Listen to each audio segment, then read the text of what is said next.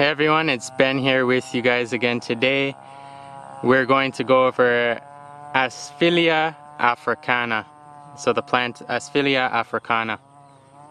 Let's just go over a basic overview of the plant. Here we can see the flower. Bright, nice yellow flower. The leaves goes down. There's an overview of the plant. It's about a foot tall. You can see the leaves are opposite.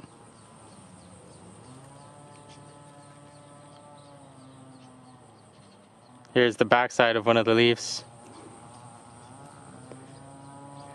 Now the stem, then the leaves are rough to the touch. You can see the little, I wouldn't call them bristles, but they're rough to the touch. And definitely going against the grain, it's quite rough.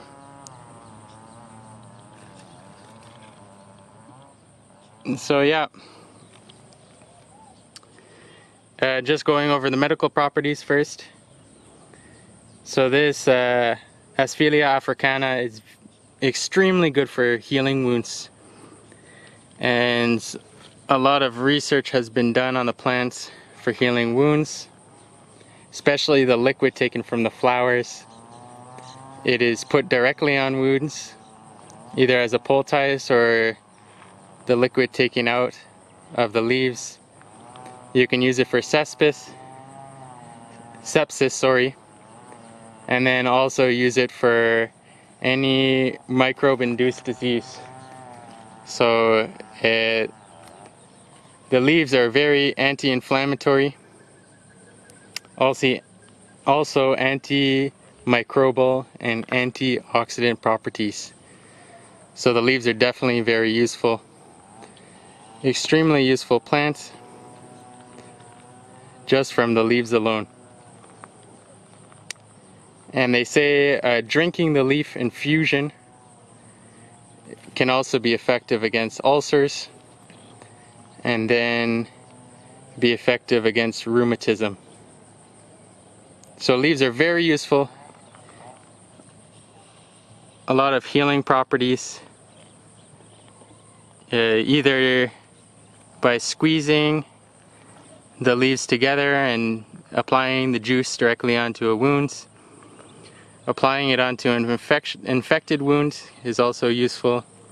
And then either any part of your body that is inflamed, it can be useful at reducing that inflammation, fighting those microbes, and then providing antioxidant work within the body.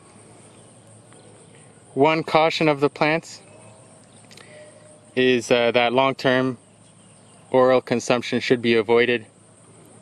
They have seen effects on the reproductive system, especially long-term use of the oral consumption of plants.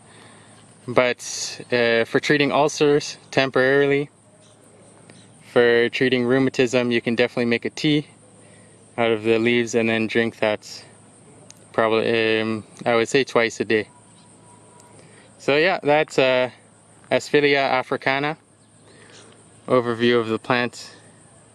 Very useful plants, and I'll see you next time. All the links to the medical journals will be in the link below, and see you for another review of some more plants.